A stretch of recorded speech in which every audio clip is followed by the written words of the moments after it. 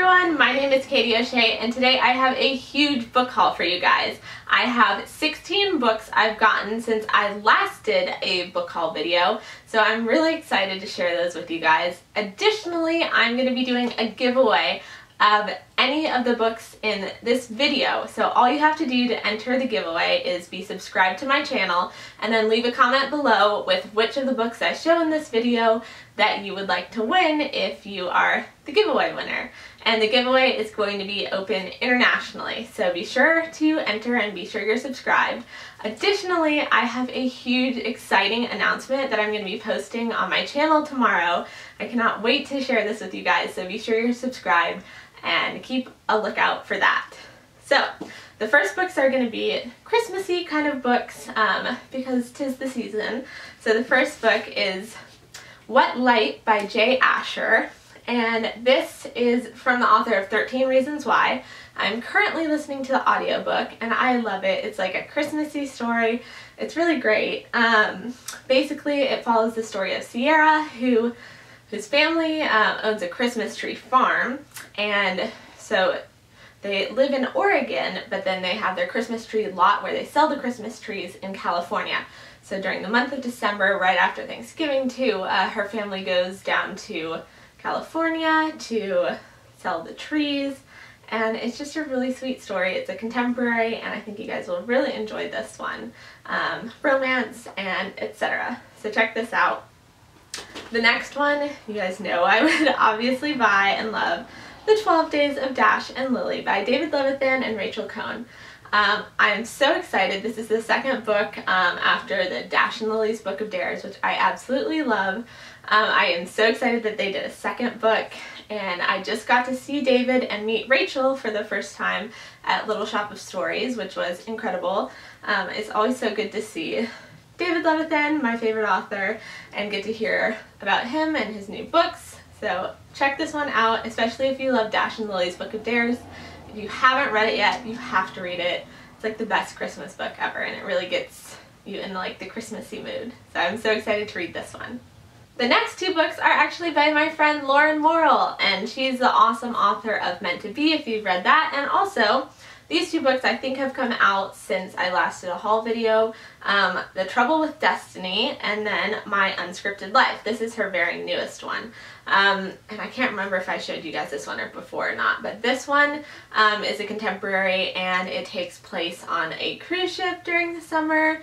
And I think this is a really cute one. I haven't read it yet, but the other one is My Unscripted Life, and I just love all of Lauren's books, but this one takes place on the set of a movie, I think. Either a movie or a TV show. I know it's, yeah, a movie filming in her small southern town. And cool fact is that Lauren was an extra on like Vampire Diaries. A lot of shows film in Georgia now, so she kind of got some inspiration and real life experience being on set as an extra. So I think this will be a cool book. The next two books are really cute contemporaries as well. So this first one is Wanderlost by Jen Malone, and I read this in Hawaii a few months ago now. And yes, I got to go to Hawaii. It was incredible. I need to update you guys on that as well. But I love this book so much. Basically, there's kind of some hijinks that ensue, and this girl Aubrey finds herself in Europe for the summer having to lead a group of elderly tour guide people, or a group of people. She's their tour guide and they're going on a trip through Europe basically, and it's so cute and there's a really great romance. I don't want to spoil anything, but you should definitely check it out, especially if you love to travel. This is the perfect book, I think. The next book I got in Boston when I was there for a writing retreat, and it's called Two Summers. It's by Amy Friedman, and I absolutely loved this one as well. So it's really cool. It's a contemporary, but it takes place half in the United States in New York and half in the French countryside in Provence. And basically how she pulls that off is the book kind of splits into two. Where she's at the airport and she doesn't take a phone call, and so she ends up in France, and then she takes the phone call in another alternate version, and then it's telling her not to get on the plane, so she ends up spending the summer back home in New York. So it's really cool, and it was really interesting. Of course, I love France, and so I absolutely loved that, and it was really interesting to see like what would have happened if she went to France, and what would have happened if she actually stayed home. So it was a really interesting story, and I really liked how it was kind of split into two in like a dual narrative. The next book is Gemina of the Illuminae Files, and I'm excited to read this because I read the first one, which was Illuminae, and that was really good. I listened to the audiobook of it and got the hard copy because there's a lot of various like things in the book, elements and like files, so it was cool to kind of listen along because the audiobook version is done by like a cast, so it was really cool to hear various different people, and the narration was really great, but also to follow along in the book. So this is the second one, and I've heard it's really good as well. So this is a sci-fi set in space, so I think you guys would really like this. You've probably heard a lot of hype about it. The next book I got was Harry Potter and the Cursed Child. Have you guys read this yet? I started to read it. I'm only 70 pages in, and I've been 70 pages in since I got it, which is not the greatest sign, since usually the regular Harry Potter books I would read in like a day. But I don't know, I like it okay, I guess, but it's really different reading it in the script format versus like the regular books. And also Harry Potter's kids are like the one kid is obviously kind of mean to him, which is depressing. And yeah, it's just like Harry Potter as an adult. I mean, ugh. So obviously I'm gonna finish it. I just haven't yet, but I mean, I guess people like it. Do you like it? Let me know. The next book I got is Hello, Goodbye, and Everything in Between by Jennifer E. Smith, and this, I don't even know what it's about. I just auto-buy all of Jennifer E. Smith's books because I absolutely love her. If you like contemporary, you have to read her books. But this one basically is like, on the night before they leave for college, Claire and Aiden have only one thing left to do: figure out whether they should stay together or break up. So over the course of 12 hours, they retrace the steps of their relationship, trying to find something in their past that might help them decide their future. So, Hello, Goodbye, and Everything in Between. So I think that this will be a great book if you enjoy contemporary. Next is You Know Me Well by David Levithan and Nina LaCour. This one I am halfway through reading now. I really enjoy it. It takes place in San Francisco around the time of Pride Week, and it follows two characters, Mark and Kate, who have sat together for an entire year. Their paths have not crossed, and then they meet one night when they're out, and basically it's a lot about their two characters, and like Mark is in love with his best friend, and Kate is in love with this girl who she hasn't met yet. So I haven't found out yet how this ends and how things go. Right now, Mark is not in the best place. No spoilers, but of course, another David Levithan book. Had to get it. Like it so far.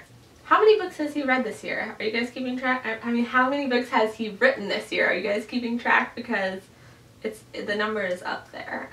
The next book is The Unexpected Everything by Morgan Matson, author of Since You've Been Gone, and I read this one during the summer, I think, and I really enjoyed it. I like all of Morgan Matson's books, and it's now occurring to me that I have gotten several other books on Audible that I am not mentioning in this video. I'll have to do like an Audible haul for you guys, because I also read Amy and Roger's Epic Detour by her this summer, which was really good.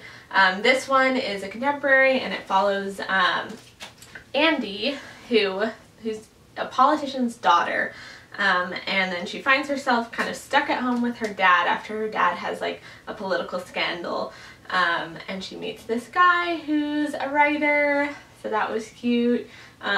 If you like a summery kind of contemporary story, I think you'll like this. Classic Morgan Matson, does not disappoint. This next book is With Malice by Aileen Cook, and I absolutely love this cover. As you can see, it's like the buildings of Cinque Terre in Italy.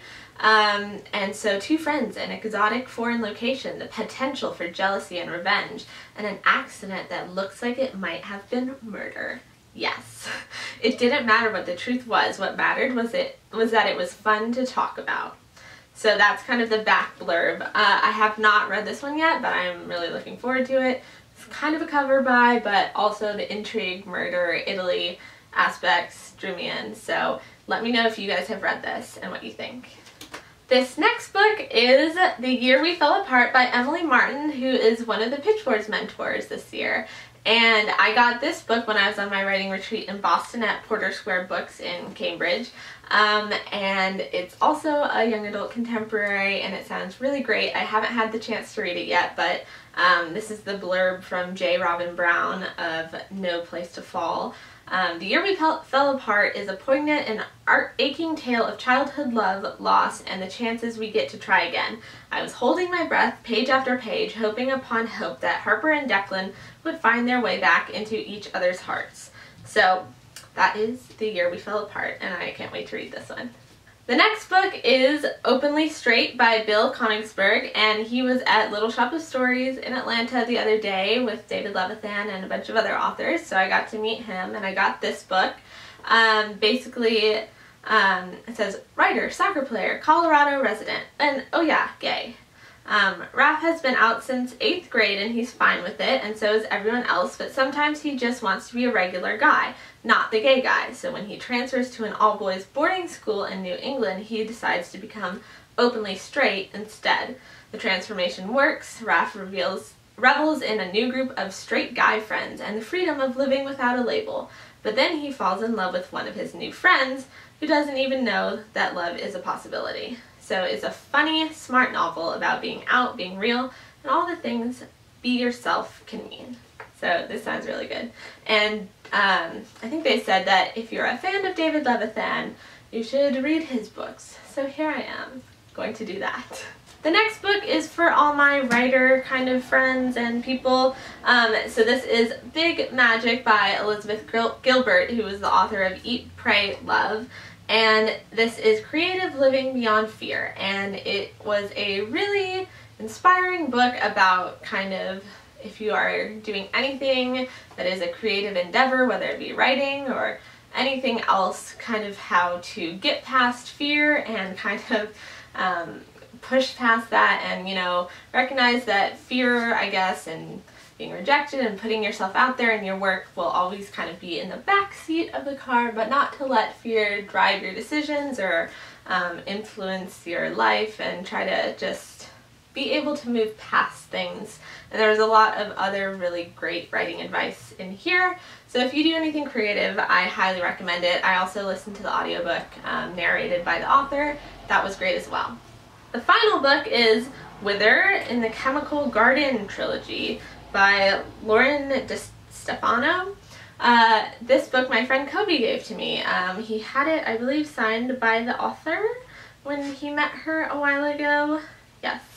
And I think he had an extra copy, so he was like, hey, you like young adult books, would you like this? And I said, yes, I would. So this is, in the not too distant future, genetic engineering has turned every newborn into a ticking time bomb. Males die at age 25 and females die at age 20, which that 5-year gap seems a little unfair. While scientists seek a miracle antidote, young girls are routinely kidnapped and sold as brides to bear more children. When 16-year-old Ryan is taken, she enters a world of wealth and privilege that both entices and terrifies her. She has everything she ever wanted except freedom. So, that sounds intense. So, if you guys have read this, this has been out for a while. Let me know what you thought of it. But those are all the books that I have gotten recently, except I got a ton more on Black Friday, but my book outlet books have just not arrived yet, so I will be doing another huge book haul very soon because I did get a lot of books on Black Friday. So look out for another book haul really soon from me as soon as those arrive, any day now. Be sure you're subscribed to my channel so that you don't miss that, and definitely give this video a thumbs up, subscribe, and leave a comment below letting me know which of these books that you would like to win to enter the giveaway. Thank you all so much, and I will see you guys next time. Bye! Oh, and don't forget about the exciting announcement video tomorrow. Be sure to check it out on my channel.